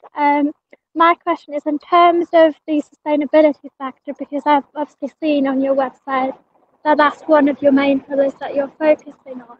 And what materials are you specifically planning on using to ensure that you actually have a sustainable car that also performs with the quality and performance? Oh, I've heard your question, Lauren. There's noise now. So you're asking, so you're asking about the material we use for. I've muted you, Lauren, just because it was noisy, but I got the question. Thank you. So and thank you for your question. And yes, sustainability is a big thing for us, but we also need to produce, the fastest car. Our message will be powerful when we break the record. So I have to ensure that the record is broken and the car is as fast as possible. when it comes to sustainability, there's 3 aspects to it, as you know, ESG. So it's the environment, and effectively zero emission car is the first thing we can do. We will always do zero emissions cars for repairing. We're committed to that. Also because this is what's coming, and this is the exciting, and this is also for performance, it's a good thing, but it's also good for the environment. When it comes to material, to be honest, we will have to use traditional material from Formula One industry, because we need lightweight composites, we need aluminium, we need titanium. So these are very traditional materials. If we can work, in fact, I had this discussion with the composite supplier. If we can work in reusing, in basically using fibers that have been recycled, we will use that, as long as it doesn't compromise the performance so much. And we are doing a bit of that in Formula E, so I know it's possible. So yes, we will push in that direction. We are also trying to make sure we find a compromise here. We want to break the record, because this is how we're going to get our message out. This is how we're going to excite everyone. And this is how we're going to send a better message about sustainability. So I have to find that compromise here. But the other things we are doing with sustainability, and I think that's even more important, is the social and the governance aspect. And for me, as said at the beginning, the social is about what we leave behind. And I want Perrin to leave a legacy and to make, high-end engineering information more accessible. This is what we are doing today. And we'll do much more of that in the future. And when it comes to governance, is also giving the access to owning and investing in the team to much more, many more people than the traditional investors. So this is our way of looking at sustainability, Lauren. Perfect, excellent. Thank you so much, Nico. And that was actually one of my concerns as well, in terms of the speed and the performance. So thank you very much for explaining that. Yeah, you're welcome. Thank you. Thank you. Okay, great. Okay, and I've got a question from Bose. Sorry, I can't. Tell me how you pronounce your name. Wojtek for short. Okay, thank you. As for the suspension, do you have front rear connection as in the 1.1, and maybe any active elements in the suspension? So the answer is no, and I will explain exactly why. I worked with active suspension actually on the Neo EP9 7 years ago. It's quite heavy. We had to use it at the time for various reasons, but we don't. 4x4, my philosophy of designing, and I'm passionate about this, is simplicity and really using the minimum amount of systems. I told you, for example, the DRS is pneumatic, not hydraulics, because pneumatic is lighter and it's more reliable, and actually will achieve the same performance. The power steering is also going to be electric and not hydraulics, because we don't want hydraulics pump, but we have access to a lot of electric power with the battery. When it comes to suspension, it's a passive suspension, very simple but extremely light. When we do the record at the Nürburgring, the sensitivity to mass is very, very high for us. So 1 kilo is 1/10 of a second. It's different to Formula One, because we don't have a minimum weight. In Formula One, when they lightweight the car, they add ballast back, because the mass has to always be the same. Okay, the center of gravity is going lower, but the lap time sensitivity is very small. With us, every kilogram is very important. So the trade-off, that's why also the differential is passive, is not active. If you want an active suspension, you need a hydraulic system on the car. That adds probably 5, 6, 7, maybe 10 kilos on the car. And actually, it's not something we need, given the aerodynamics platform we have for this specific car. So the answer is no. I'm not saying that this is not something that could work. Maybe we could cancel the mass deficits that could be maybe of 1 or 2 seconds because of 10 or 20 kilos, and gain it back with aerodynamic performance. Maybe we could, but I've chosen the route of more simple and make sure we're reliable. And when we build the car, it's much more straightforward to get to the performance straight away. because also remember, the more systems on the car, the more engineers need to be here to tune these systems. It becomes even more complex to get the car in the right performance window. So I try and stay with more simple systems that I know work very well. But maybe in the future with more resources, and if we're sure that it will add performance, maybe yes. Does it also apply to front rear connection? It's too heavy to have an advantage? Yeah, front rear connection we don't have either. Mhm. Again, it's something that can give an advantage, but it's in Formula One, it's mainly the Formula One car is very sensitive to the front ride height. So they're trying to, on their braking, for example, to get the front lifted a bit so it doesn't touch the ground, and they can lower the car a bit for downforce. 424 is sensitive, but not as much as F1. So this system wouldn't necessarily add as much performance as in the Formula One car. But also, again, it's the mass problem of these systems and the complexity of tuning them. Given the size of our team at the moment, my philosophy has been to optimize the aerodynamics, the powertrain to a very high level, but not adding extra more systems than that. Thank you. Okay. Well, thank you so much. I will leave it here. We run over, but I'm really glad that I think we've had maybe 60 people joining at some point, which was more than I was expecting. So I'm really pleased. This is the beginning of a series that we are doing here. We're gonna keep growing. We're gonna do more, engagement and share more and more, so everybody can get this connection with the team, and hopefully 424 will become like your car as well. And the day we beat the record, we'll have this community behind us. So I'm really pleased that we did this today. Thanks for your messages, everyone. And please come back on the WhatsApp and give some feedback to the WhatsApp group there for the people who couldn't attend. Maybe if you want to write a message on the WhatsApp for everyone to see, and just give your feedback on the session today there would be valuable. And I'll share the link of the recording as well. So see you next week for those who will come back for the aerodynamics session. Otherwise, I'll speak with you soon, I'm sure. Thank you, Nico. Bye, everyone. Thank you. Bye-bye. Thank you. Cheers. Yeah. Bye-bye. Bye-bye. Bye-bye. Thank you. I love all the emojis. That's great. Excellent. Okay. I'll stop recording now.